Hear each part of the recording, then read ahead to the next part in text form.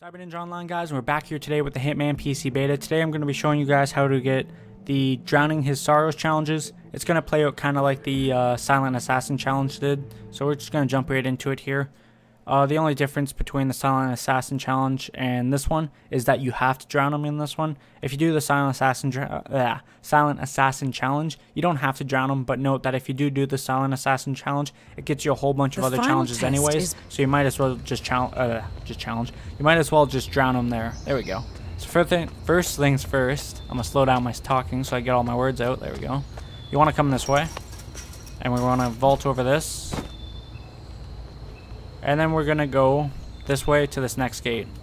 So like I said, it's going to route the exact same way my Silent Assassin route did. The only difference is we're specifically going for the drowning him one. So we're going to vault that one, and then we're going to sneak over this way, and we're going to sneak through that window. Just like that. Sometimes the guard might be passing by, but you shouldn't have to worry too much. So we're going to go in the locker room and get the mechanic's outfit. Bam, just like that. We got tons of rum, but vodka. So let's go this way. I know, but at least pretend. And then we're gonna go up. That man is KGB, pretty high up the chain. Those guys know things. We gotta go get the vodka, and then we got to we gotta poison the cup, get the vodka, and also rig the chess game. So I'm going to get the poison first. Bam. And the reason I do it in this order is just because it's just easier. So we gotta wait for this guard to leave.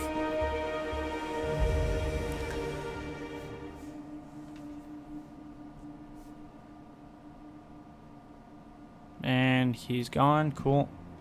So you want to poison this glass, because this is the one Jasper will be drinking out of. You're gonna want to tamper with his chess game. And this makes him be able to drink because he solves his problem, I guess. All you have to do is move the queen over the one space. And now we have to go get the bottle of vodka and then place it down for him. Welcome.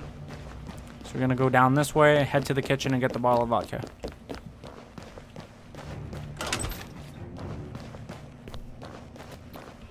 So there we are right there. Pick that up, and now we head back up and place down the vodka.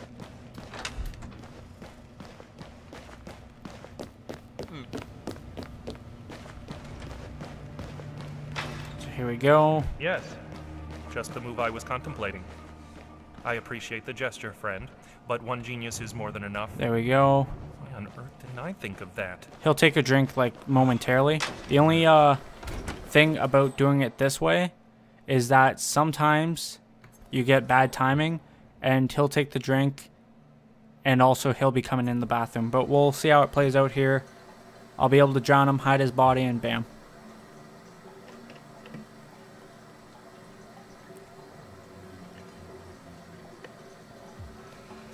I feel too cold. And now I feel too warm again. Oh.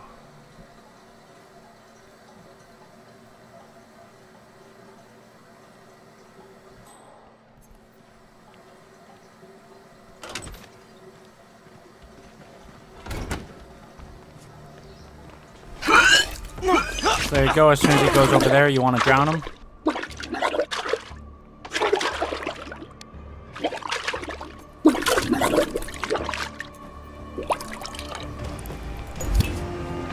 And we'll want to hide as soon as that happens. The only reason No, not good. No. the reason you want to hide is if you don't want to get caught, hiding's the easiest thing to do here.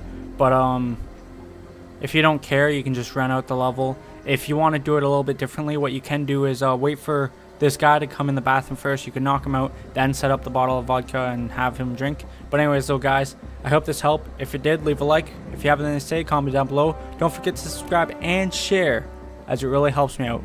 Thank you guys for watching. I'll see you later. Bye.